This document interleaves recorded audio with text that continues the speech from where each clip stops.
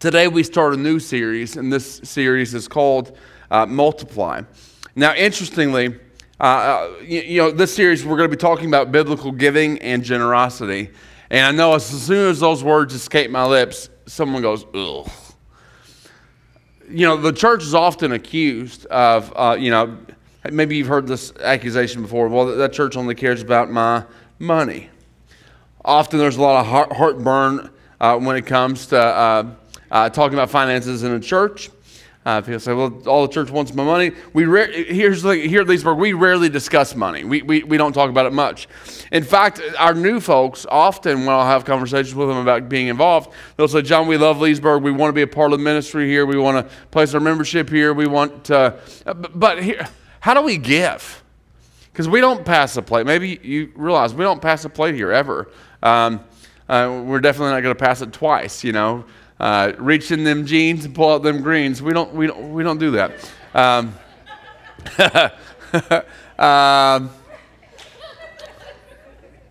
We don't do that. And when you leave this room, you'll see on the exit doors there are giving boxes that, which should be. I should just take a moment and point out there are giving boxes, and then there are trash cans. All right, two very different things. All right. So be aware of that, but we don't emphasize it. Here's the thing: here at Leesburg, we believe this is God's church. God's going to take care of His church. All right, so we don't worry about we're not beating people over the head about money because we believe it's God's church. But sometimes we have to talk about finances because the Bible talks about finances. In fact, in the New Testament, Jesus talks about money more than anything else. It's important for us to talk about biblical finances, a biblical view on money and possessions, because here's the thing. If we don't address it, if we don't deal with it, if we allow the culture and the world to shape our view of it, well, here's the thing. We're entering Thanksgiving and Christmas season. If we embrace the idea of our culture, then come January and February, we're going to be paying for it and paying dearly. Think about this, moms and dads. As we approach this Christmas season, if we're teaching that Christmas and this holiday season is about what you receive instead of what Christ gave, what God gave, then we're training a generation of people to be more self-absorbed into what I get out of this. What's in it for me? We need to deal with biblical generosity and giving because the Bible deals with it. Because discipleship requires us to do that. We've defined discipleship in the past several weeks as a disciple is someone who's following Jesus, being changed by Jesus, and committed to the mission of Jesus. Well, if that's the case with us, and discipleship demands that we deal with giving and money because our relationship with it really matters. God's word deals with money and possessions quite a bit. And why? Well, could it be that the devil uses the physical world to fool us, to deceive us? This has been his plan since the beginning. In Genesis chapter 3, we have Adam and Eve in the garden. Everything is theirs, all but this one tree. And Satan uses that one physical thing to shift their focus from the spiritual reality of what was going on. Satan uses the physical to distract us from the spiritual all the time. 1 Timothy, Paul warns Timothy in verse 9. He says, but those who desire to be rich fall into temptation, into a snare, into many senseless and harmful desires that plunge people into ruin and destruction. For the love of money is the root of all kinds of evil. It's through its craving that some have wandered away from faith and pierced themselves with many pangs. Now the interesting thing here is those who desire to be rich, he starts off by saying. Now, we say, well, I don't desire to be rich. I just want all of my needs taken care of and my wants. And I've never seen a sad person on a jet ski. And so if we can take care of that too. But here's the point. Our culture screams the goal is prosperity. Our world screams it. You can have this now and pay later, and sure enough, you end up paying later. Prosperity has not been a good thing here in America. Here we are among the world's richest people, regardless of where you stand in this room today. Among the world's richest people, but how has that helped our culture? In our world today, we have an incredibly high abortion rate, incredibly high suicide rates, incredibly high divorce rates. I was reading a study this past week. It talked about how here in America, because of our prosperity, we go through the charts with the amount of time wasted. Because time's a commodity as well. We have the most amount of time wasted. It turns out that if you have to carry water 5 miles a day to live, you don't have time to do dumb stuff. And yet, here in America, we almost invent new ways to be evil daily. Prosperity has not gone well for us. And so we look at God's Word, and interestingly, where we fall today is Matthew 25. If you have a Bible, I'd encourage you to bring it with you each week, but follow along if you will. In Matthew 25, Jesus is addressing a concern that his disciples have brought up.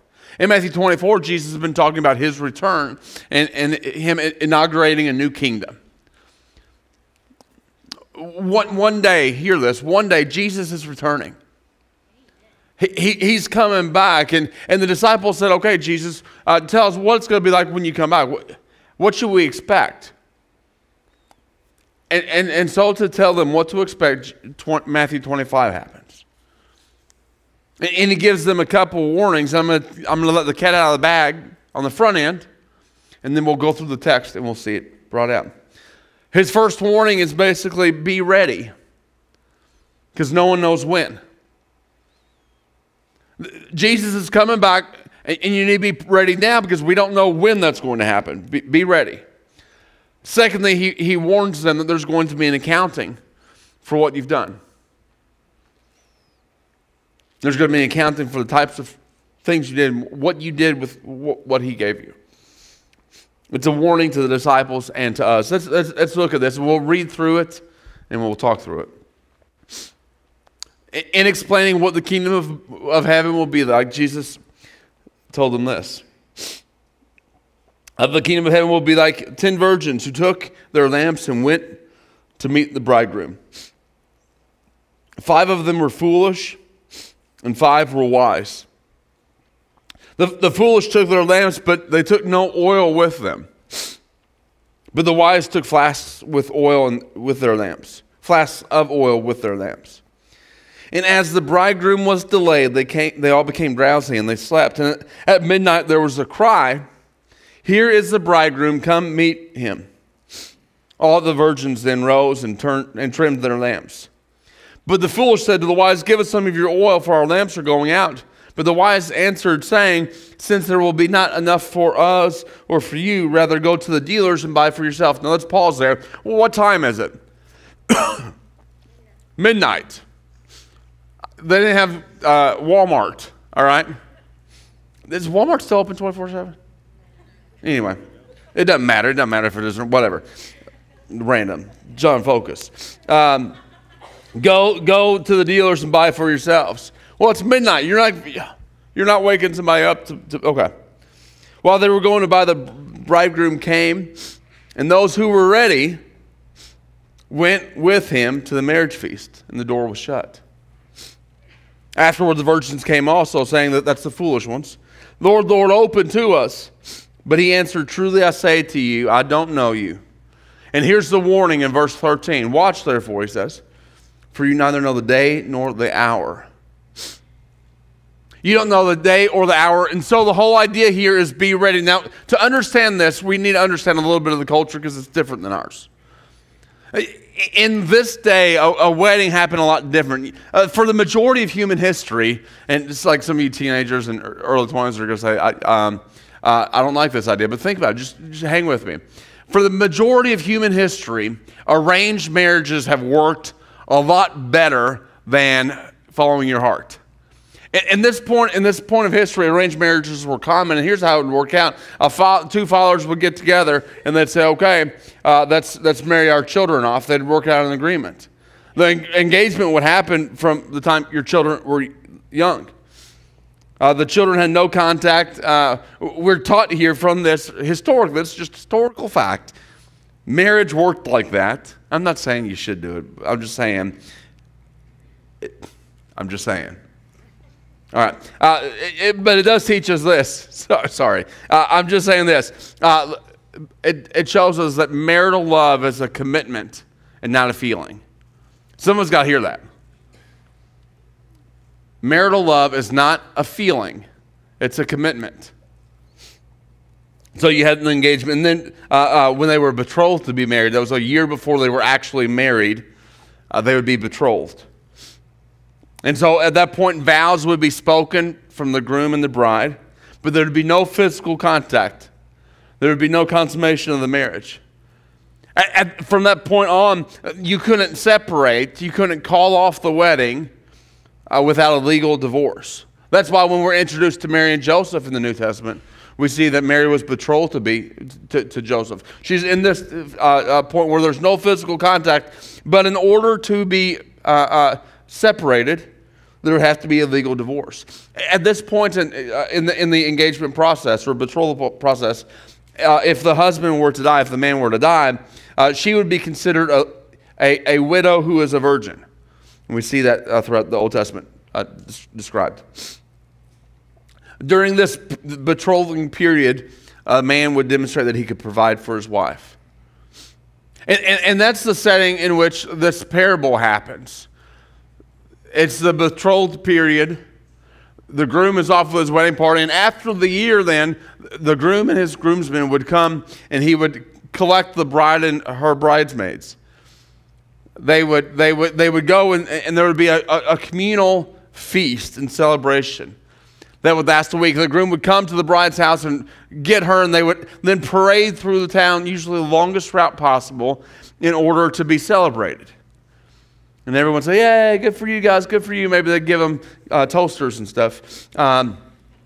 Maybe. They'd get to the house, the groom's house, and at that point the week-long feast would begin. Still, there would be no consummation of the marriage. There would be a celebration. Eating and drinking and partying for a week. And finally, after that week was over, then the husband and wife would be joined in hand, and they would consummate, and finally everyone else would leave. Everyone would go home. And, I mean, can you imagine a week-long party with people? I can't imagine. After about 2 hours, I'm done. Go home. But that's a different culture, I guess. This is the setting in which we find this conversation about the wise and the foolish. The wise are ready, but the foolish are not. The wise are ready and responsible, the foolish are not. Here, let's look at the foolish. The foolish, they knew something was coming, but they weren't prepared for it. Now I think it's interesting. They looked the part. They were bridesmaids, right? They looked the part.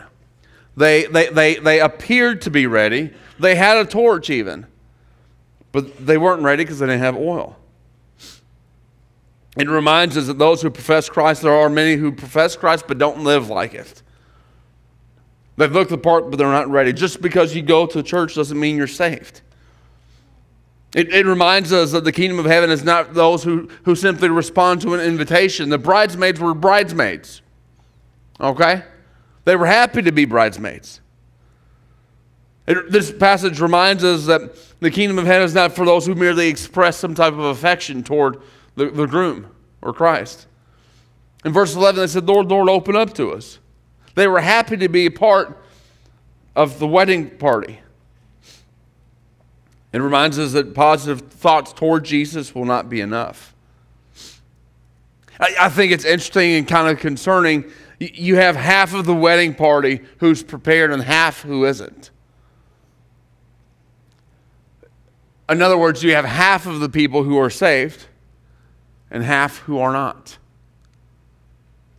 Now, I'm not saying that half of those who call themselves Christians will be saved. I'm not saying that. But I think it's important to point out that there's a significance of those who profess to follow, who in truth do not. We look at this parable of the 10 virgins, and there's a few things that we learn. We learn that some things can't wait till the last minute.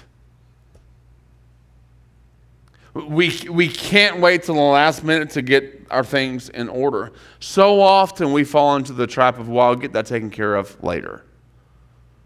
But what happens when the bridegroom returns? And he finds us not ready.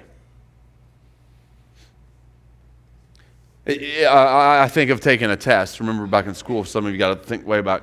Remember back in school, it would be foolish to wait until the test is passed out to begin to study. Too late. That ship has sailed. Why is it we treat our relationship with Christ like that? We kick the ball down the field. We'll deal with it later. This passage teaches us that some things can't wait till the last minute. Secondly, it teaches us that some things can't be borrowed. The foolish virgins here in this passage, they needed oil, and they asked, "Hey, can we have some of your oil?" And the wise said, "No, I got to take care of my own oil. Get your own oil. Go find it somewhere. Go shop for it. Whatever." It reminds us that some things can't be borrowed.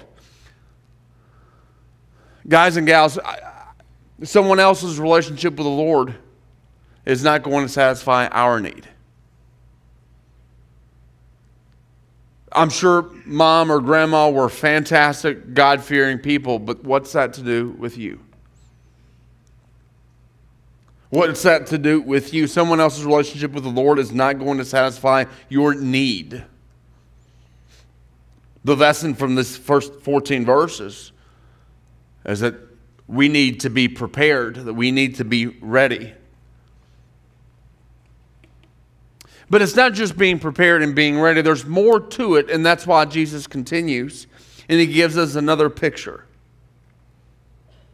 He says in verse 14, "For it, the kingdom of heaven, it will be like a man going on a journey, who called his servants and entrusted to them," whose property? His. Not theirs, his. So this man calls his servants together and entrusts to them his property. To one he gave 5 talents, to another 2, to another 1, each according to his ability. And then he went away. The one who had received 5 talents went at once and traded with them and made more talents, 5 more talents. So also he who had 2 talents went and made 2 more.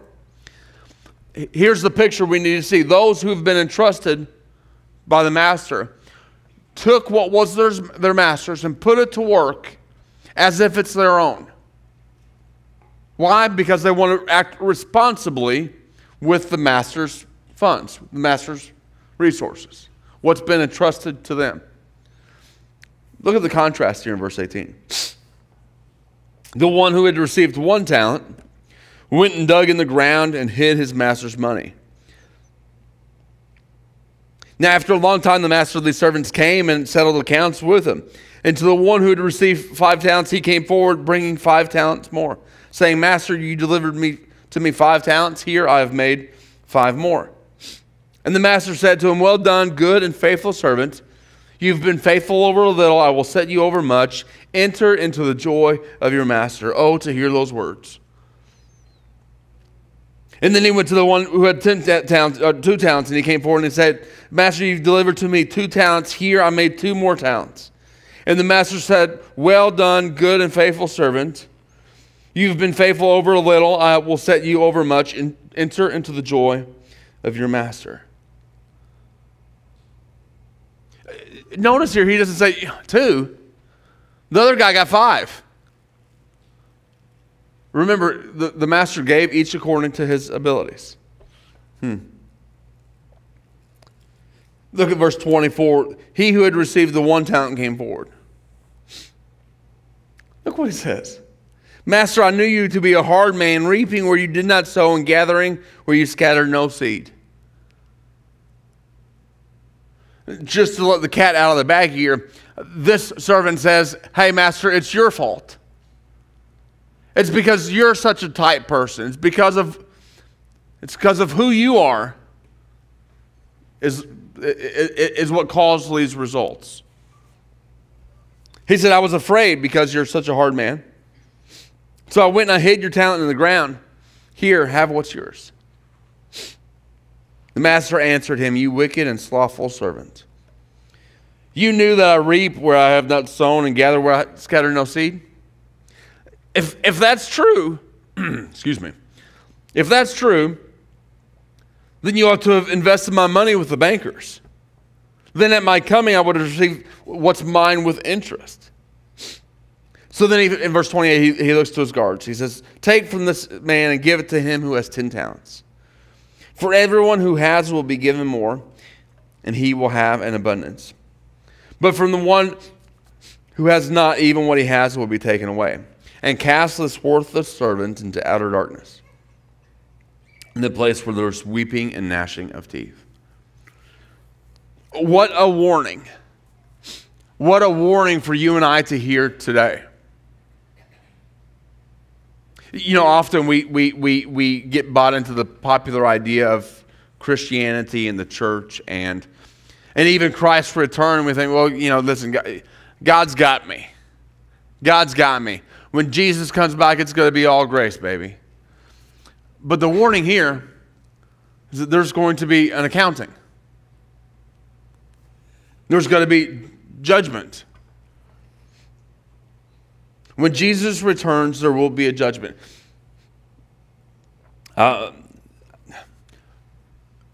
We've got to learn as a society, as the church, to read God's word and take it for what it says. Not the way I want it to be. Because here's the thing. We either need to stop reading the scriptures, which I would advise you not to do, and stop reading and just disregard all this. But here's what you can't do. You can't read the scriptures and then make up your own result. Jesus says very clearly that there's going to be a judgment. So let's look at this passage and see what we can learn. What do we know about the master? Well, we know that this passage starts off with the master entrusting to his servants, giving to his servants. Contrary to popular belief, love is not what you receive, but rather what's given. John 3:16 says, as you know, God so loved the world that he gave. The master in this account loves because he is given and entrusted. He's entrusted. To two of the servants who responded positively to the expression of love and trust from the master. The picture we have there is, wow, he's entrusted me with this. I need to be responsible with this. I'm going to put it to work so that I can bring it back to my master when that day comes. And hear those wonderful words, well done. Come join in the joy of your master. Two responded favorably. Wow. But the third, look at what he says. He says, I know you're a harsh man. See, this servant has a skewed view of his master. But even if that were so, he's not even consistent with his own thinking. If you knew I was a hard man, which he's not saying he is, if you were true and accurate in your description of me, the master says, you'd put your money to work. You'd at least put it in the bank so it gets interest. In other words, you're not even being consistent with your own view, because your issue is not with me. Your issue is with you. This lazy servant had an improper view of his master. He also had an improper view of the gifts that he had received from his master. What do we learn? Well, we learn that the master thinks it's all his. What has been entrusted to the servants belongs to the master. And here's some hard truth for us to realize. What's been entrusted with you and I belong to our master. What we have has been given to us. We say, well, no, I earned this. This is mine. I earned this. I worked hard for this. I did this. God didn't do this. I'm here to tell you, not according to the master. Oh, I'm not just talking about finances. In fact, that's way down on the wrong for me. Moms and dads, your kids aren't your kids. They're little monsters. Just kidding. Your kids aren't your kids. They've been entrusted to you by God. And so let's just think about this for a second. If your children have been entrusted to you by God, are you being responsible with the children that you've been entrusted with? One day there will be a reckoning. Am I being intentional with my time, with my energy, with my resources, with what I have? Am I being faithful? And will I be found faithful in how I deal with these children that God has given me? Notice here what we learned about the servants, what we learned about ourselves. We have each according to the master gave each according to their ability.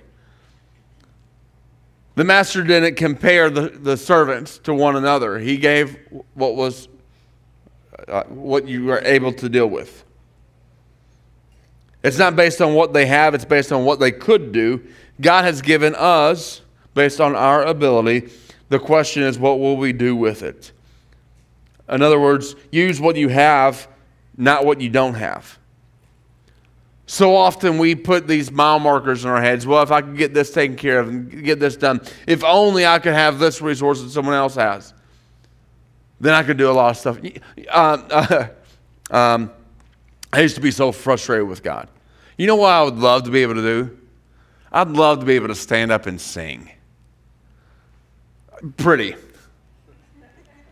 Sorry, I got to put that qualifier in there. I'd love to be able to do that. Man, I'd love to be able to do that.